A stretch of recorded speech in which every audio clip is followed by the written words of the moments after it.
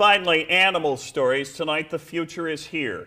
This is from St. Andrews University from Scotland, where they are teaching seals to copy human words and even songs. Listen closely. The seal will hear Twinkle, Twinkle, Little Star and then sing it back. Watch.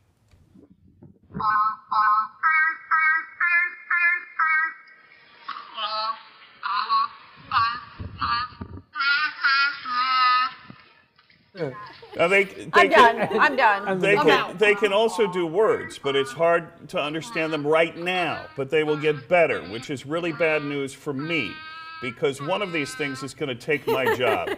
Somebody's going to go, oh, we can watch Dan or we can watch the seal, and they're the same shape, but the seal is cuter, so let's watch him. Not to mention that they just work for a couple of fish, right? So there you go. It is the beginning of the end for me. I don't know.